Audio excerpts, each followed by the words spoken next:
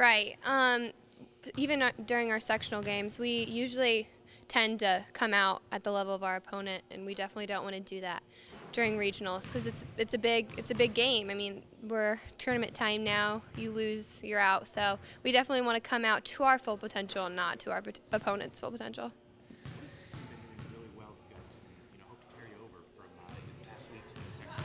Right, we've been playing really great defense. We struggled a little bit in the beginning of the season with our defense, but we really have gotten on the same page as a team unit on defense, and that's definitely something that we need to keep doing.